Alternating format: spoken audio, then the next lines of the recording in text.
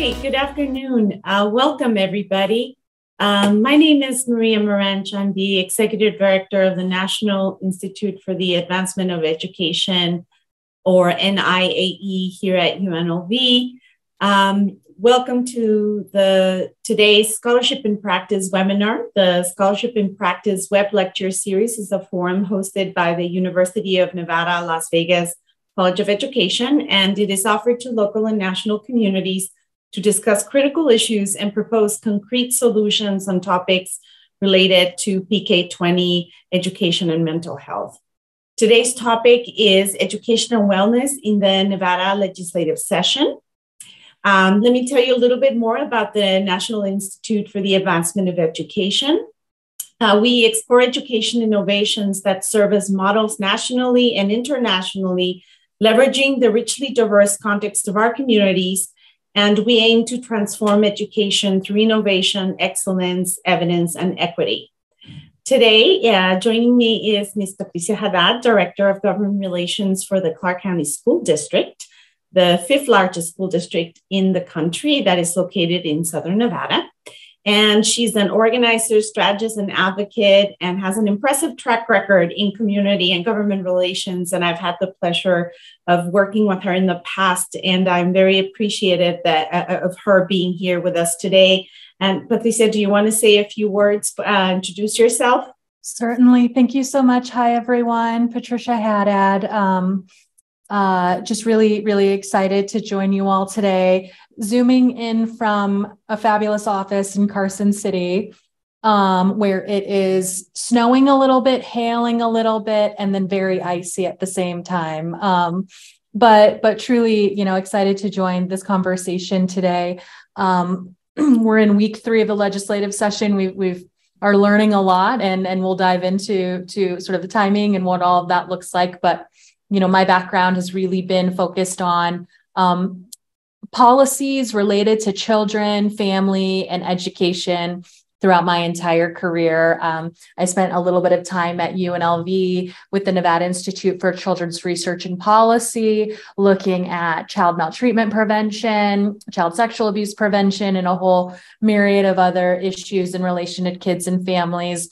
And I am a College of Ed grad, did the MEd in specific learning disabilities and emotional behavioral disorders. And I'm really excited to join this conversation. Outside of work, I do organize with some different groups, Nevadans for the Common Good, really looking at broad-based organizing and really taking a look at what is it that we can do collectively as a community to strengthen our social safety net, to strengthen education, to strengthen all of these components that make really good, excellent communities to live in. And so that's a bit of the lens that I bring with you today. And I'm really excited to dive in. Perfect. Well, thank you so much. I'm very glad you're here today. And I would like to, before we begin kind of diving into the topic, just talk about the general agenda so that folks that are joining us understand what we're going to be doing today. We're going to highlight just some key education and wellness initiatives that are currently on the horizon for the 82nd Nevada State Legislature. And we'll talk in very general terms about the platforms for both CCSD and UNLV, as well as go over some other information about the process and tracking bills and how to contact representatives and other items that we will cover very generally. Yeah, so what I'm hoping that we can do just on the front end, and probably because we're using this webinar platform, in the Q&A might be the easiest part, but would love to know, where are you walking into this conversation? Do you feel like you're an expert in this? Do you feel like you sort of know a bit about the process? Do you feel like you don't know anything about the process? Feel free to just drop generally in the chat, how you're feeling. And because what we want to also do is dive into, like Maria said, the overall process. How do you contact your legislators, right? And we can really dive into the minutia, or we can keep it super high level, just depending on the audience's experience level as well. So also feel free to use the Q&A as we're going, this is very much going to be a conversation as we move forward in this webinar. Feel free to drop in comments or questions, as we're going, and we will do our best to monitor. I'm sure, as you all know, it's hard to vacillate right between the two, but we'll do our best to take pause points and monitor for questions and make sure that we can share from there as well. And then we'll leave some time at the end for some dedicated question time. Let's see. Okay, so let's see. I'm seeing some folks drop in the chat. Basic information. Nevada is new. Little on the earlier side of understanding. Aware of some general conversations that are happening. Okay, this is helpful. So we're very much, it looks like, no, in general, sort of what this process looks like, but maybe we'll spend some time navigating and helping navigate around the Nevada legislative website as well from there. Perfect. Sounds good. And then like you said, Patricia, we want to make this interactive. So please, we'll monitor as best as we can. And we're going to kind of start generally, and then we can start focusing as we move forward. And I know if there are any of the folks joining us that very experienced legislative advocates, we are going to cover some basic topics, but we do encourage you to also write to us or put in the chat and the Q&A some suggestions for topics for future, or you could also send us an email both at the UNLV College of Ed or at the Institute, and we will be happy to continue the conversation. If there are any questions that you felt unanswered today, we are happy and available to answer those questions. So wonderful. So I know Patricia has some really good information about the legislative process, but to begin, just want to cover some basic facts about the legislature here in Nevada. So here we have a biennial legislative session, and that means that our members meet officially every 2 years on odd number years for 120 days in our regular session. There are occasions where there can be a special session called by the governor, which could extend the period of time that they're meeting, but the regular session is 120 days. And of course, the Nevada legislators continue their work through interim study and advisory committees and in between sessions. It is considered a citizen legislature, which that basically means that legislators have full-time jobs, and then when the legislature convenes, they convene in Carson City to do the work of the legislature. So, and the 82nd legislative session started on Monday, February 6th. So they're just getting started. It's been a very busy legislative session so far, but we have around 40, we have 42 members in the Assembly, and in the Senate, 21 representatives. And these representatives are democratically elected to their positions. Senators are elected to 4-year terms, while members of the Assembly are elected to 2-year terms. So that's just very generally how the Assembly structure is. And Patricia, do you want to cover some of the basic information that you have?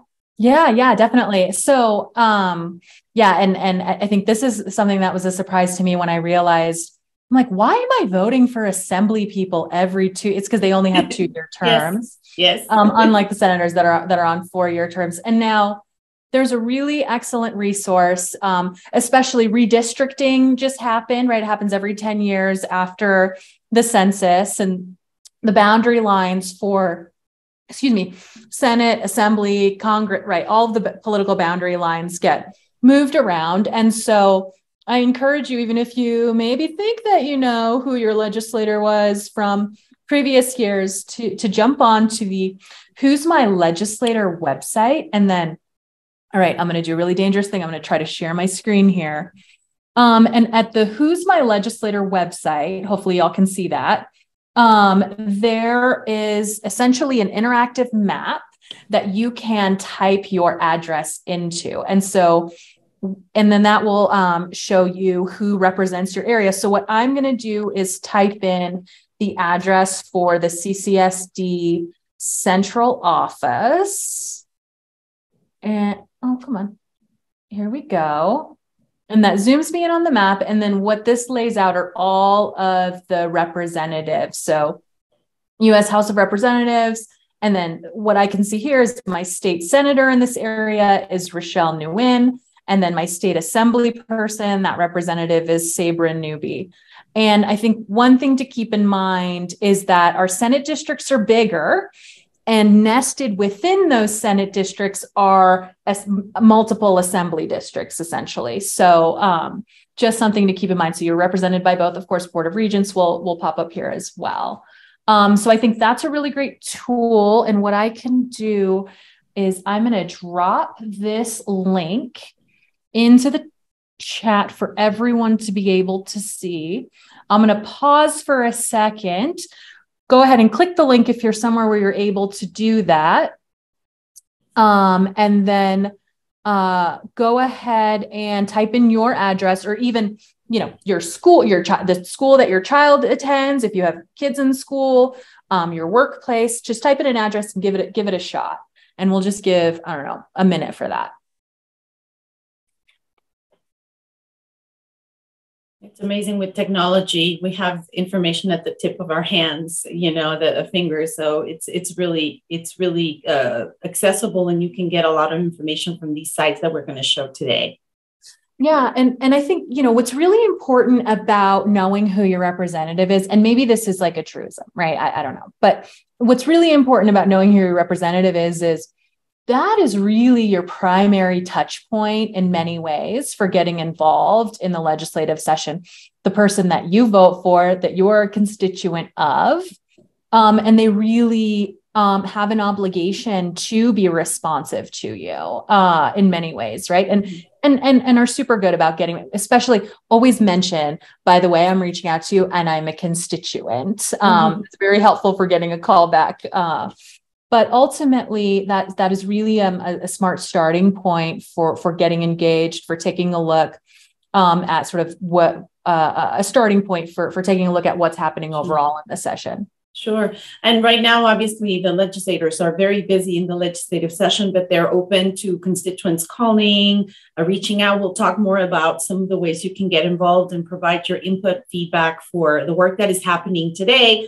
But one of the wonderful things about Nevada, I believe, and this has been raised by many people who come here and are new, and we have a couple of folks that are just coming here from other states, and you really do have access to your legislators. They are in community meetings, in community events. And so that's something that I've heard from other states. Folks tell me, I never thought I would see my legislator in a luncheon or to run into them at the store. But it's one of the wonderful advantages of Nevada, that we have the ability to really, if we so desire, engage very directly with our representatives.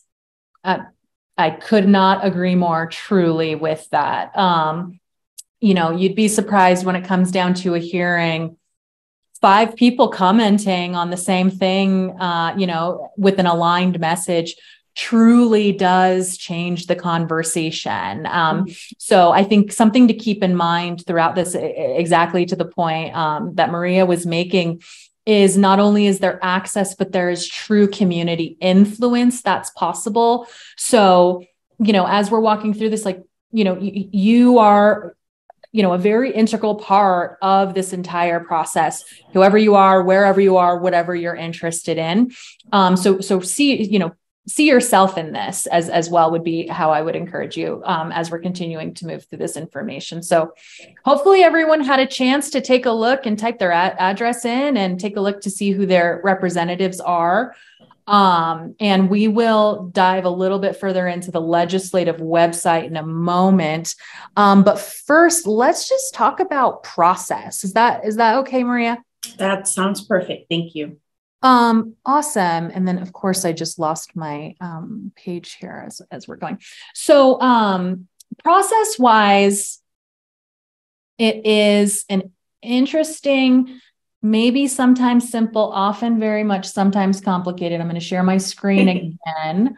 But if you think about how a bill becomes a law, going back to Schoolhouse Rock, and the "I'm just a bill." It really is just about to that level. So the way that it works is there's an initial idea that comes up, and this is where we are here in this document that you're looking at in these initial steps.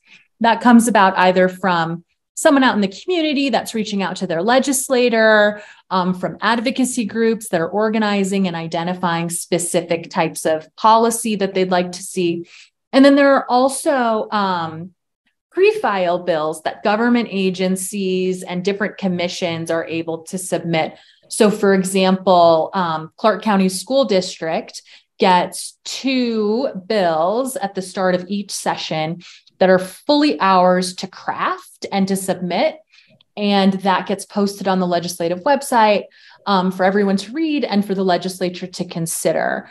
Clark County, the county government entity, for example, I believe gets 5 bill drafts, and someone correct me if I'm wrong on that piece. And so, it starts there, and it starts with just an idea, just an initial kind of headline, quite literally, of relates to education. And that's what you see is called a BDR, a bill draft request. The Legislative Counsel Bureau, which is a nonpartisan group that is within the legislature, that's part of the executive branch, helps write the actual language that you'll see in a bill based on the concepts and the ideas that are brought to them to be placed into it. Once you get the language, that's when you're really cooking with gas. Once the legislative session begins, which, like Maria mentioned, it is 120 days every 2 years.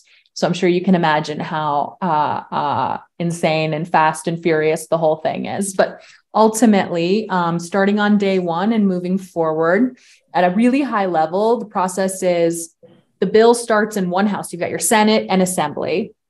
The bill will be assigned to one house. So for example, CCSD's bill, Senate Bill 47, which is related to teacher workforce and working conditions for folks in the education, public education sector. That was assigned to a Senate bill, to the Senate. And so it gets a Senate bill number, it gets read on the floor of the Senate, which is when they all come together to read all the bills that get assigned. And then what happens is that gets assigned to a committee that is essentially looking at this type of issue. So CCSD's bill relating to educators and public education gets assigned to Senate, and then the Senate Education Committee. That's the first place where it's heard. And then, so a presentation happens before that committee. We say, this is what it's about. This is what we're hoping to do. From there, it may go into what's called work session, where the committee members will have a discussion about things that need to change. And then hopefully you get, so they do a vote on it, hopefully. They don't have to. And it goes, back to the floor for a second reading, and then the full House, so everyone in the Senate, would vote on whether or not to move it forward. And Maria, cut me off or stop me if I'm going too quick here. Yeah, good. No, you're doing great. Thank you. So then from there, assuming that it gets passed, and just to be very clear, every little break in this process that you're seeing, there's an opportunity for a bill to, and they call it a bill to die, which means not move forward in the process, which means not, have a chance at becoming law.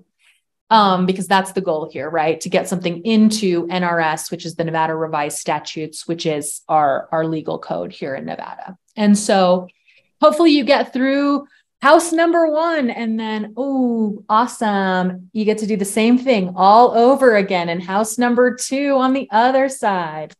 And I think the other thing to keep in mind throughout all of this is the negotiations. There are amendments, right? So a bill can look very different from this introduction and first reading than it does when it finally, ideally, hits the governor's desk for signature. So that's something I would keep in mind. So always taking a look at amendments, always seeing sort of what the conversation looks like, specifically around legislation that you're really interested in. So to wrap this up at a high level again, you got house number one, hopefully you get it passed, your bill doesn't die. Get house number two, hopefully you get it passed and it doesn't die. Assuming there's no money involved and everything passes on both floors, it gets to the governor's desk. And then the governor has the decision point to either sign it, it becomes law effective, whatever date is built into it, or to veto it. And then it kind of goes back around and has another process the next legislative session around from there, if the legislature chooses, or it just ends there. So lots of opportunities for things to change and lots of opportunities for things to go horribly wrong, but also to shore it up and make really good policy at the same time. So I'm going to stop sharing here and I'm going to share the link for this particular image for you all to have for yourselves. Thank you. And as you mentioned, I mean, that's one process, but if any of the bills require budget, there's another additional process that needs to follow through that. So you will see that sometimes in the BDRs where folks are saying, well, what's the budget for this bill? But that's a different process that has to go through different finance committees and is similar in the sense of how it's moved through, but it is a separate for an allocation to happen. And you'll see that when we talk a little bit more about some of the requests that we're seeing from the formal legislative agendas, at least for UNLV, we are requesting the support of the legislature to fund certain projects, and we'll talk more about that. Maybe this is a pause point, Maria, for folks to drop in any questions before we move to some of this next information. Would that be okay? Sounds good.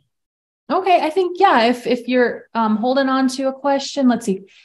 What requirements are there to get an emergency bill through? So maybe I'll do a little bit of interpretation. Emergency bill, maybe meaning something in regards to that wasn't planned ahead of time. And now we recognize that there's some urgency around making sure that gets through in this legislative session. Mm-hmm. Maybe. Does that seem? Yeah, yes, could be something that just happened and we need some, I mean, Tanaya is saying yes. Yeah. Okay. Okay, perfect. Oh, excellent. So legislators get a certain amount of bills that they themselves, each individual legislator mm-hmm. gets a certain amount of bills that they are allowed to carry themselves, right? Mm-hmm. To say, this is a bill sponsored by Assembly Person XYZ. And in addition to that, the leaders of each house have a number of bills that they can add on top of that. And then, I mean, essentially through the leadership process, there is not a hard and fast deadline on mm-hmm. when things can get pushed through. So like in past sessions, we've seen things get introduced, pushed through committees and back onto the floor for debate, you know, in the last week of session that you've had 120 days up to that point to put through. And so I would say requirements are exigent circumstance, a support of the sort of right leadership folks to put something together and put it through. And then a coalition of legislators who will, you know, sign on and vote for it. And then your community support as well, depending on what the topic is, folks that are willing to turn out and talk about how that particular legislation might be impacting them. Sure. And two is that, as we mentioned, the legislature meets 120 days, but the governor does have the power to call an emergency session. And let's say if there were a major incident in the state that required some sort of legislative action, and it has happened in the past, then there's a process by which they can call an emergency session to consider bills or move some of the emergency bills that would be relevant. This is not done lightly. Also, while the legislative responsibility falls with the legislature and the process of bill making is indeed part of that branch of government, sometimes, depending on what the emergency is, the executive branch has ability to do temporary solutions and declare certain things that can help aid in case of an emergency. Let's say if we had a situation that needed to be addressed immediately while the legislature was convened. Hopefully that answered the question. Any other? Let's see. I'm not seeing any other questions. And again, feel free to continue to drop those in as we're moving along. So you've gotten a sort of quick and dirty on what's the process and, who are all these people that are up here making decisions for me and everyone else that impacts my day-to-day life. But maybe we can talk a little bit about what's happening right now in this current legislative session. Sure. So we're in the second week, and we already, there's three weeks. So last week, right, we ended up with 363 bills on the docket. I don't have the number of today, but you might, Patricia, you might have it right there. I really do. So as of like an hour ago, there were 1,036 bill draft requests. So those were those headlines of ideas that folks have. Those don't always turn into bills, but it does take time for that language to be written. And so right now there are 431 bills available on the Nevada legislature website for you to peruse. If you are having trouble sleeping, that would be a great place to get some bedtime reading material. Yes, and the topics are pretty broad on the kinds of bills that are right now on the docket. There's all sorts of topics in education, healthcare, safety, workforce development, and there's many things. I see a question here. And talking a little bit about introducing legislation. Yeah. So I'll take that if you don't mind. So sure, it just depends. It depends on who the we is, I think, in your question.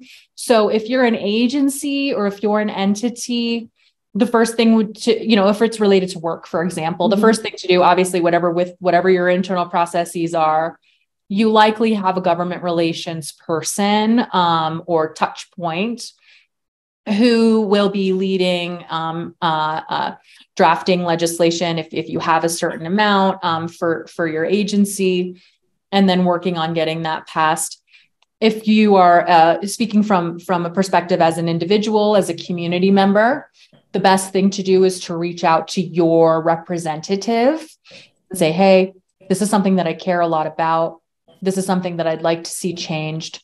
And legislators are always looking for those types of ideas. They, some of them have 7 or 8 bills that they're able to provide, and they've got some of their things that they care about, but then they've got 4 empty bill drafts, and they're like, come give me the ideas. Let's work on it together. So I would say as an individual, as a constituent, reaching out to the folks that represent you would probably be the best way to go about it. As a constituent, as an individual, I can't really speak to whether, to the extent that Legislative Counsel Bureau works with folks. I don't know the answer to that question, but certainly once, things are rolling and legislation is getting drafted, they're just an incredible resource and very easy to get in touch with and get, general questions answered. A big part of their role also is doing research for the legislators, right, who have an idea but need some clarification, and they'll reach out to all of the interested parties and say, hey, can you, let me know about workforce, development inside of, or let's say like CTE schools generally. Can you give me more information about? And then they'll provide that to the legislator. But yeah. Mm-hmm. Yeah. And like you said, I think if it's something, let's say that you worked at UNLV and you had an idea for a bill, then that the appropriate channel would be to talk to our government and community relations folks and work with them to bring in your ideas. But let's say also, if you have any professional organizations that are attached to your profession, they have government relation arms that work together to propose legislature regarding, for example, counselors association, or some of the different representatives for like the school district teachers union, or we have, so depends on what you want to do. It's also good to talk to folks in organizations or entities that have already done work, because you will find that sometimes you have this wonderful idea and something similar may have been tried before. And so then you don't have to start from scratch. It could be that in collaboration with these organizations, you can move some of these ideas through, so that you can do that work as well. And I mean, if you have the time, you could certainly research some of the past agendas of the recent legislative sessions on, for example, the Education Committee and what kinds of bills they discussed. That could give you an idea of the kind of things that they were already considering. And that's also very useful if you're really trying to test out some new legislation that you think is going to make an impact. Mm-hmm. Absolutely. Great. So let's see, we were talking about where things are at currently. I think there are, the topics that are coming up run the gamut, as Maria had mentioned, really, really minor things of commas here and semicolons there, for some clarification on language, all the way up to, revolutionary ideas. One thing, that got introduced,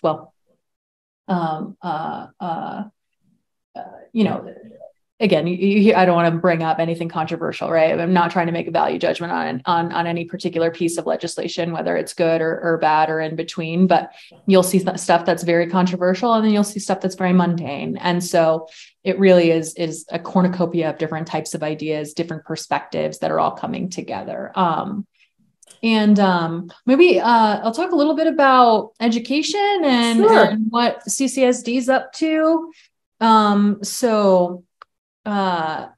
We have a platform that is posted on our website that I will share this website link with you all, that is really focused on a couple of primary points. Student achievement, of course, ensuring that our students are getting quality education in the classroom, that high quality outcomes is absolutely key. Part and parcel of that, of course, are the myriad of other issues that we need to continue to address as a state and as a community. So school funding, obviously, per pupil funding is very high up on the list. I'm sorry. In the link that I dropped, if you scroll down to resources, you'll see a handful of different links that you can take a look at. The CCSD legislative platform, which is that first resource, is what I'm referring to here. So student learning, ensuring that there's funding in place. And you may have heard the governor has proposed an additional $2 billion be put into the public education system over the next 2 years, which for CCSD, more or less, would amount to about an increase of about $2,000 per pupil, bringing us a little bit actually significantly closer to the national average. It doesn't get us all the way to optimal where we would like to be, but it absolutely makes a significant. It would be, assuming that it goes through, a truly unprecedented investment in education in Nevada's history, quite frankly. Some other things that we're looking at are workforce,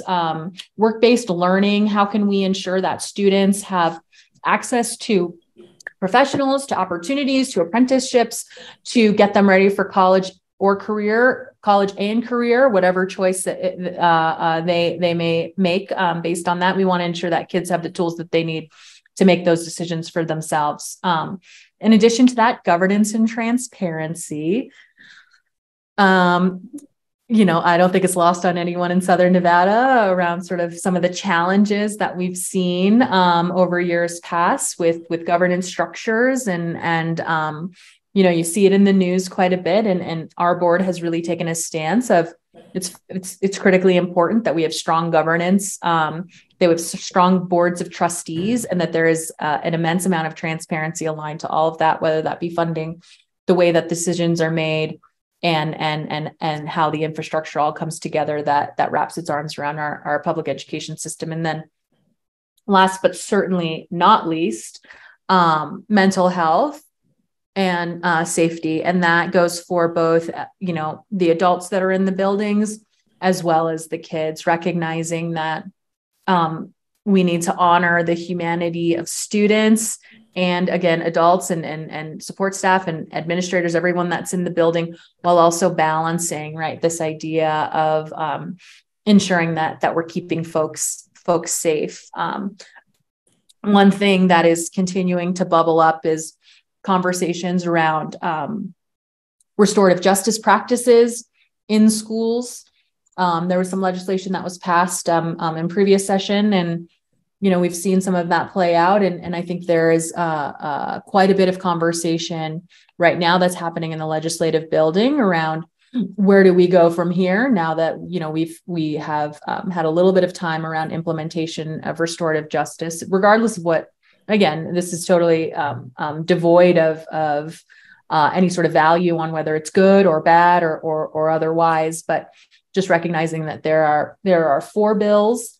One has just been significantly amended. One is likely coming from the governor's office, right, around these ideas of restorative justice, student discipline, and then ultimately safety of folks inside of school buildings. That if that's something that you're interested in, I know I certainly am, that I think that'll be an issue to definitely watch.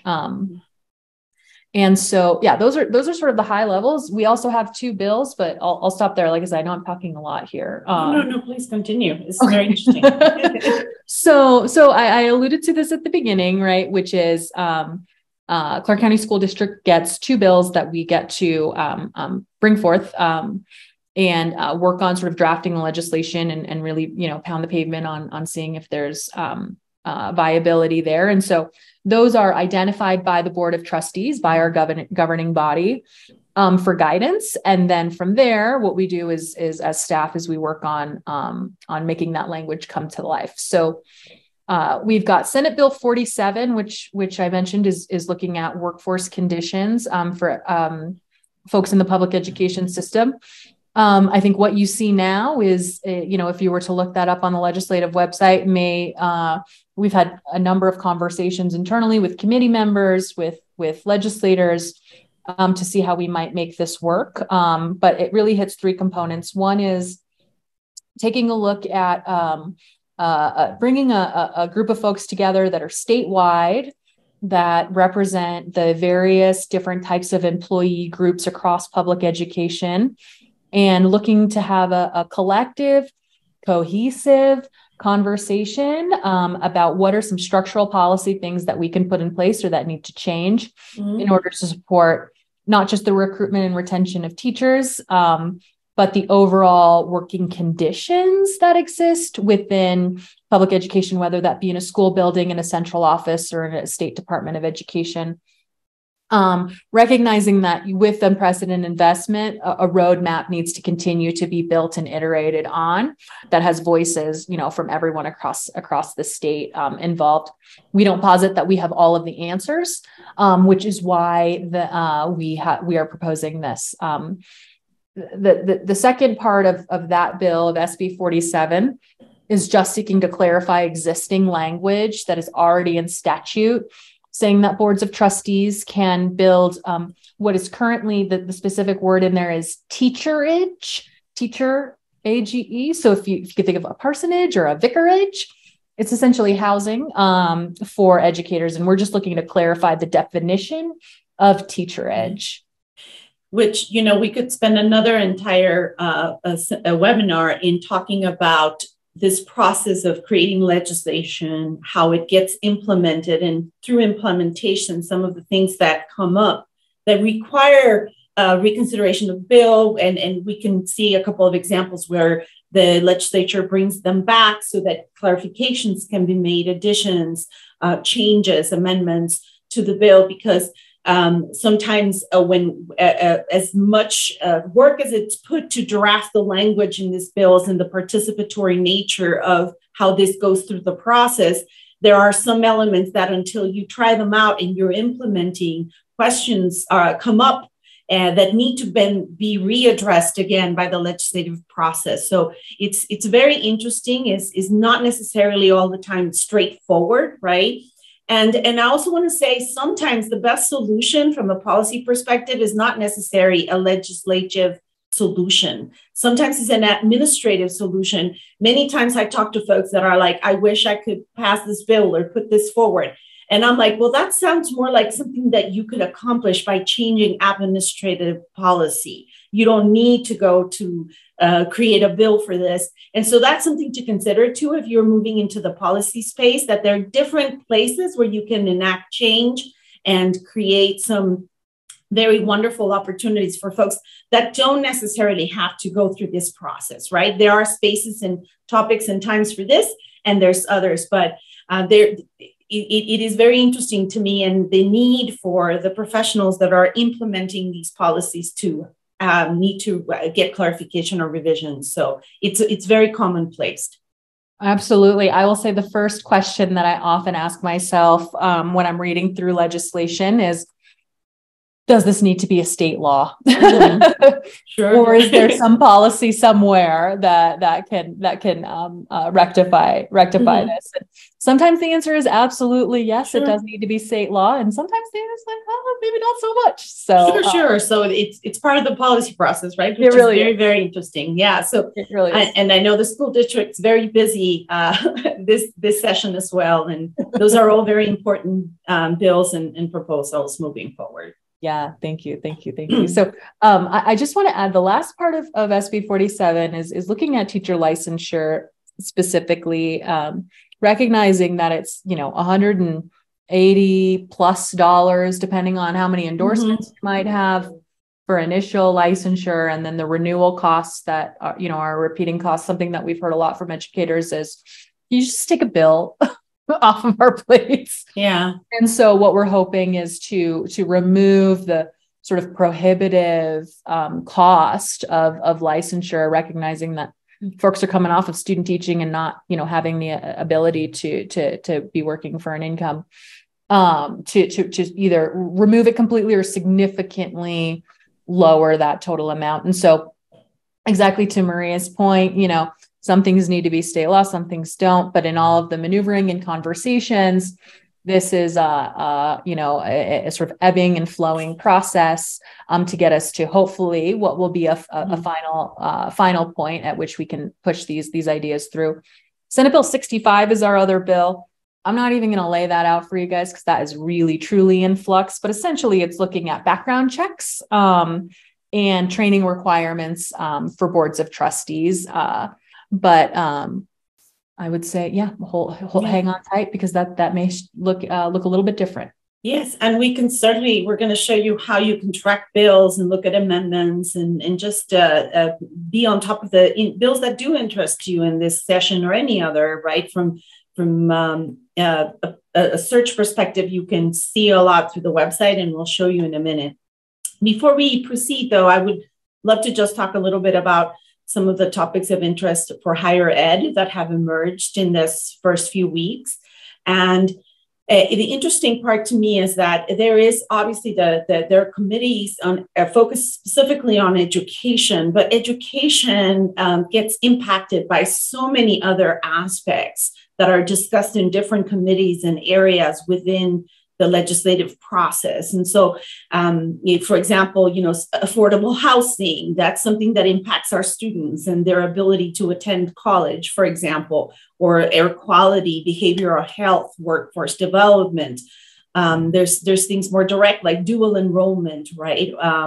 Or firearms on school and college campuses, discussions about that, graduate medical education, healthcare, fee waivers, obviously immigration, obviously K through 12 is completely tied, is education in general.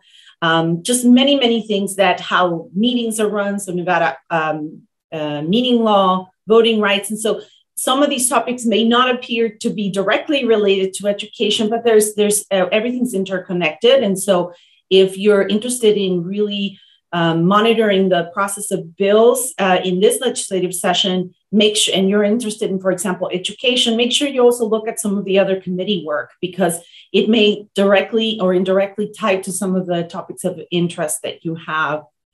And so for us at UNLV, you can certainly look at the biannual funding priorities here by looking at our website at UNLV. I'm also going to post it here so that you can look at it in the chat.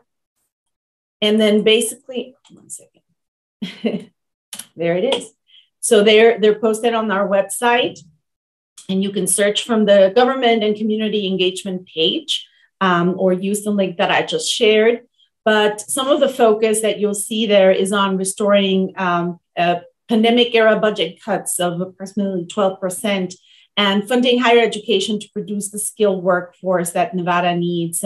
So just as with K through 12, there's always a conversation happening about adequate funding levels for the educational institutions of our state and how that impacts business, workforce development, and many, many other areas of our state. So definitely a lot of conversation regarding funding.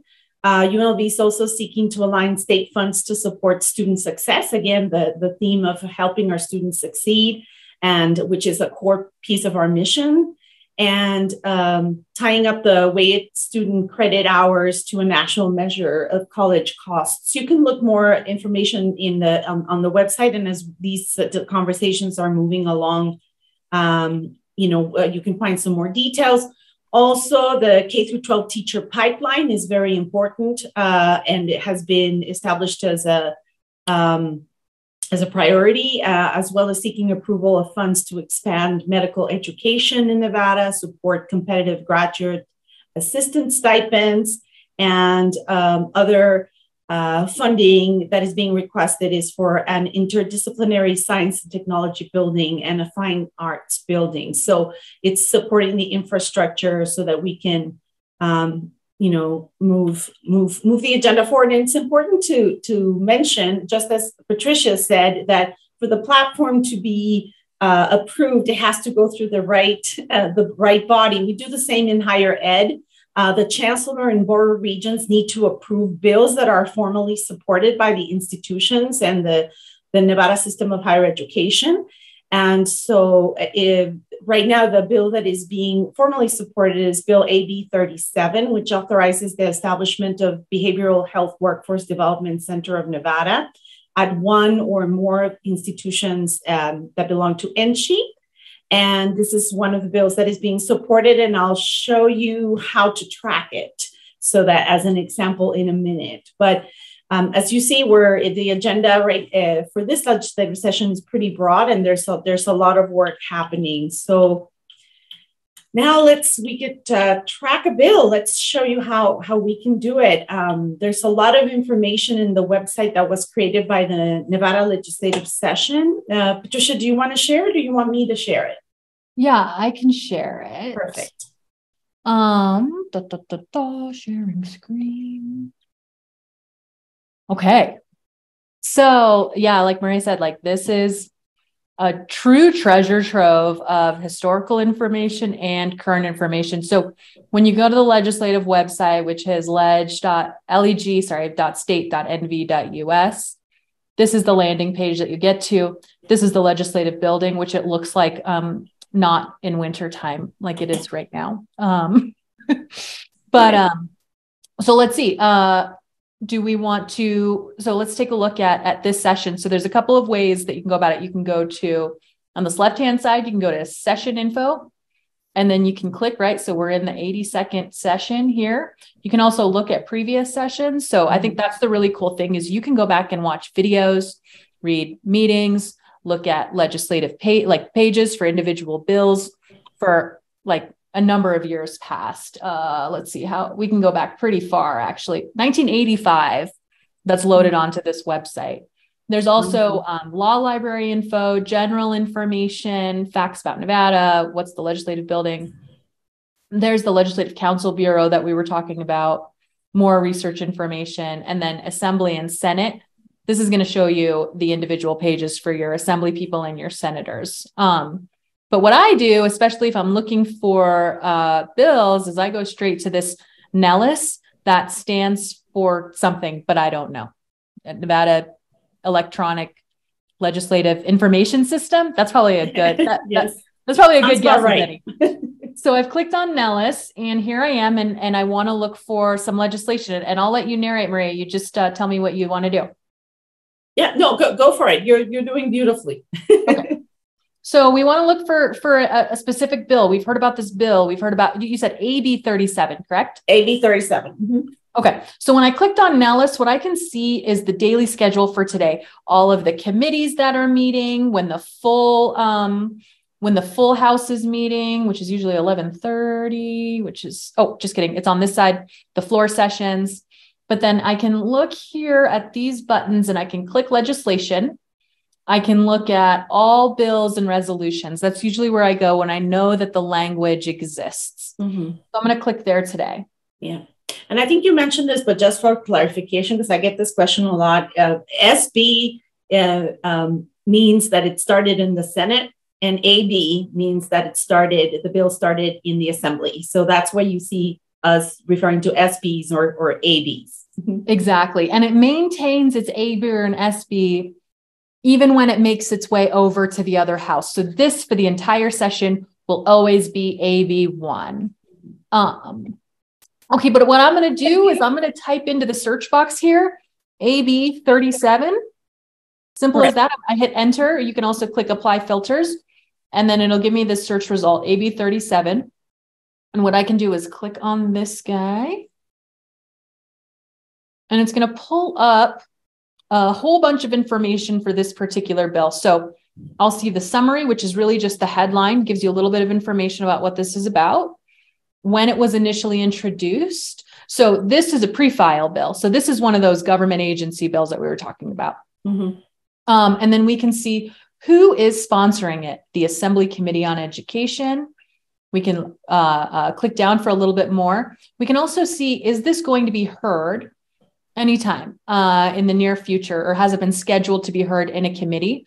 And we can see that this is going to Assembly Revenue, which is the money committee on the Assembly side, on February 28th at 4 p.m. I can click the agenda, and that will take me to the agenda page, as well as where I can view, live stream the meeting. YouTube is also a really great place to do that, pro tip.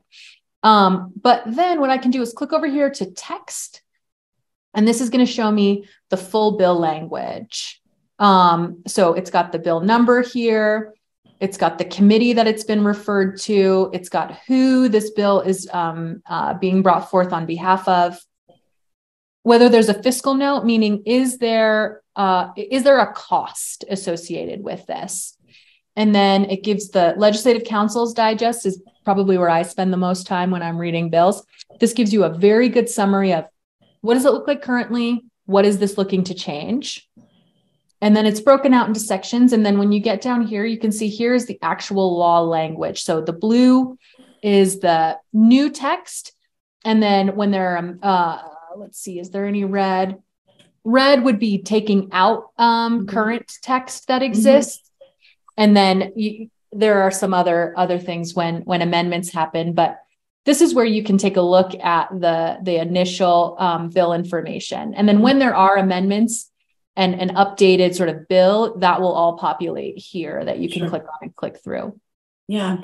The amendment process, like if you were to go, this is from last legislative session, but if you don't mind going to SB 350, that's the Promise Program bill.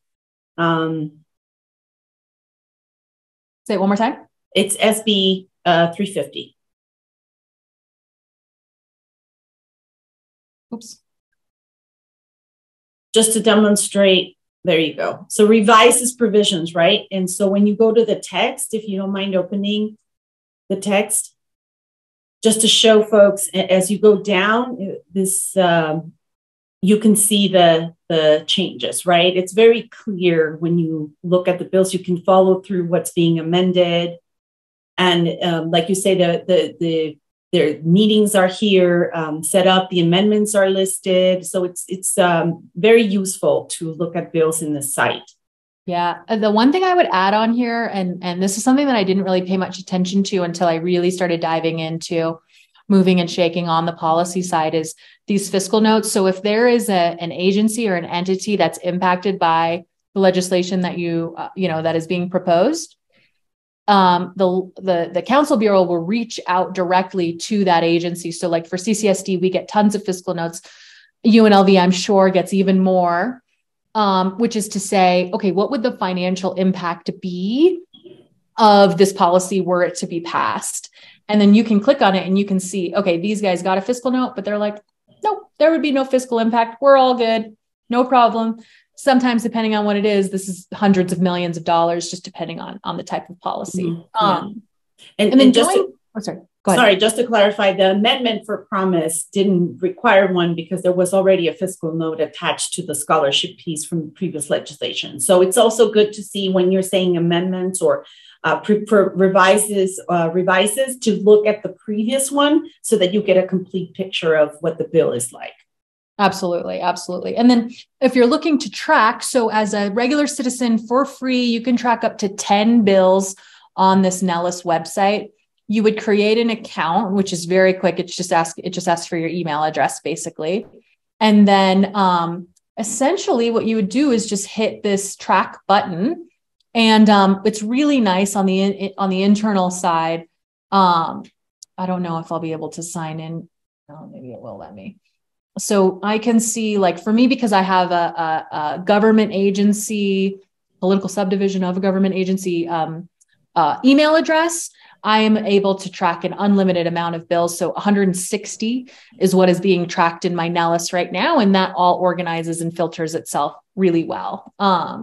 So I'll stop there. And I know that we're getting short on time. Yes, we are just a few minutes away. So I would first like to encourage everybody again, if you want to get involved, we covered this a little bit and there's different ways to get involved, but you could also feel free to send an email to this address, which is the National Institute for the Advancement of Education, NIAE@unlv.edu. If you have more questions that we could answer, we'd be happy to have a conversation offline to answer questions that I may be able to direct you to resources or individuals that can answer your questions. But certainly, if you want to get involved, there's a lot of opportunity to do that. We covered today very general information, but there's always room to be more specific about areas of interest that you may have. And before we open just a couple minutes for questions, I would really like to invite you to join the next presentation on the Scholarship in Practice lecture series, which is Tuesday, April 25th. So put that on your calendars, Tuesday, April 25th from 4 to 5. And Dr. Claire Treadwell and Dr. Jenna Weglard's Ward, and I'm sorry if I'm mispronouncing my colleagues' names, are going to be presenting on innovation in connecting research and practice in early childhood.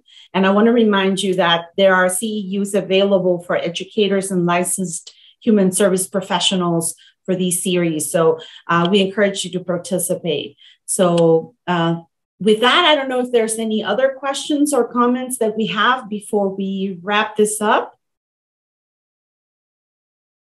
We don't see anything in the chat, but Patricia, do you have any parting thoughts or comments? Just, I could not begin to stress enough, that especially if this is sort of your first intro or you've been sort of minimally exposed, that it can feel daunting. It can feel like a lot, but truly your involvement as a citizen, as a community member is just so critical and really is what makes this process move forward. So I invite you, pick your favorite news station and or news outlet and follow the legislative session that way. Come visit up in Carson City. One thing I think I neglected to mention is the Grant Sawyer building in Southern Nevada, that's off of Washington and Las Vegas Boulevard, is the Southern Nevada sort of satellite building for the legislature. So if you want to testify or give public comment on any bills, say whether or not you support or don't support something, you can go in person to that building to do that. So just there are many ways to engage, and I highly encourage you to, and I find it to be very gratifying personally. And hope that would be the same for you all. And I'm just going to drop also my email if that's okay. Please or if you go would for it. Okay. While you do that, I also want to just acknowledge a couple of folks from the College of Education. So thank you to Jen O'Shea Rivers, Youngbok Kim, Nancy Weaver, and all those who facilitated today's webinar. And thank you for everything. And yes, Patricia shared her email. I'll share mine as well, even though that I monitor the team monitors the one for the Institute. But yeah, please contact us, and thank you so much for taking the time today to be with us. And thank you for your time, Patricia, and your knowledge. We appreciate it a lot. It's been a pleasure, everybody. Thank you so much for joining us. Thank you all. Thank you, Maria. Take care. Bye.